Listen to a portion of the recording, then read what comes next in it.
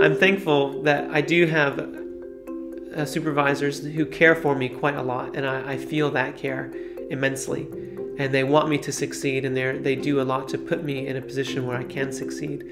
But what they don't provide a lot of for you is time. So I would advise anyone who does want to study here that this is going to be one of those potential disadvantages that you can turn into an advantage. That when you come into a meeting with your supervisor, you should come in and you should control the meeting. You should know what you need out of that meeting, and you should know what questions you're going to ask, and you should know where you're going to steer the conversation.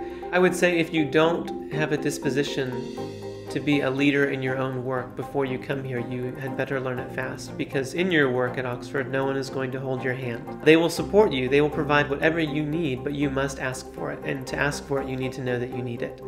And be persistent.